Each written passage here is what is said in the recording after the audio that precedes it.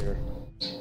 Alright, so finally seeing Eviscerate. So all these cards are mostly reasonable. Novice Engineer, I generally try to avoid picking it if I can, just because a 1/1 is incredibly easy to deal with, and you'd much rather be, it's kind of a tempo factor. If you're trying to progress your board, you generally want to be paying mana to progress your board. I don't really consider putting a 1/1 on the board really progressing your board, and you generally don't even get a full card out of the 1/1, so it's really not even card advantage. Novice Engineer is mostly just paying 2 mana to draw a card. I don't value that very highly in Arena, as tempo is especially important in Arena, and you really just want to, you'd really rather just play the card you drew versus play the Novice Engineer. Fan and Ice, it has more upside the more spell damage you have. You are paying quite a bit of mana to deal a minimal amount of damage, so I tend to try to avoid taking these if I can. But if you do have enough spell damage, it can be a really powerful card. But Eviscerate, again, we mentioned earlier, one of the reasons why we're playing Rogue, one of the better removal spells in the game, we're definitely taking the Eviscerate here. Alright, so here's some spicy ones. So we got a couple options here. Really, any of these are reasonable. The Cold Blood really lets you push damage, gives a minion +2 attack combo, +4 attack instead. Especially with how aggressive our deck is, we could get in situations where we could play the Cold Blood on the minion, and that minion could be very difficult for our opponent to deal with, and you could just run away with the game. Definitely a card to consider. War Golem, we kind of mentioned him very briefly earlier. 7 mana for a 7/7 is not unreasonable. It can really help you fill in your top end.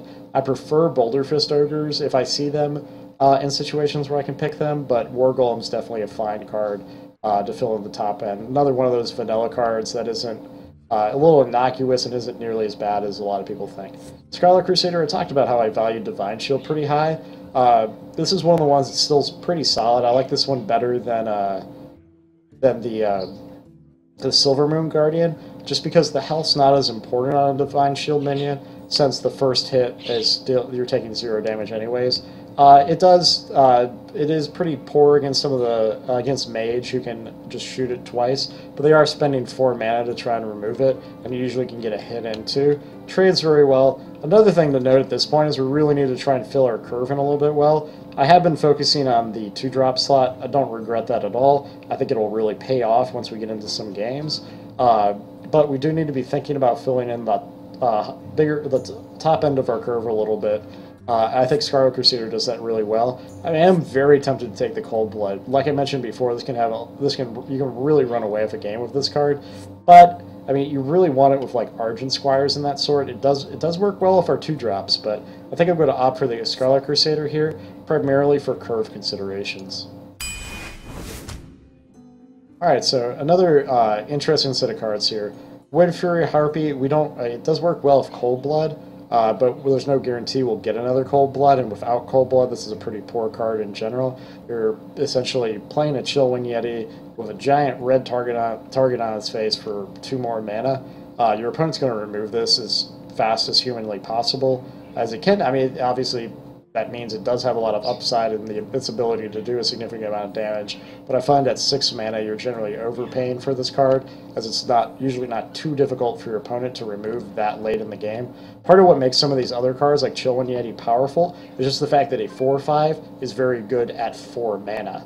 A 4/5 later in the game just is much more easier to remove, as your opponent's played much more stronger minions. So, again, we talked about Fan of Knives some. Not an unreasonable card, but I think we're going to opt for the Cult Master here. Cult Master doesn't have any special synergies with our deck, but it is one of the better card draw engines in the game, and combined with our 2-drops and our need for a couple more 3 and 4-drops, I think it fits our curve really well, and potentially allows us to cash in our 2-drops for cards as well once we hit that mid-game. So really strong card. Synergizes really well with Paladin. Paladin's a very strong class in Arena, and their hero power works incredibly well with Cult Masters. They can make 1/1s and trade those 1/1s, not only for damage, but for cards as well. But we're going to take the Cult Master here. Not quite as good as it would be in a Paladin deck, but still a very solid card draw engine in our deck.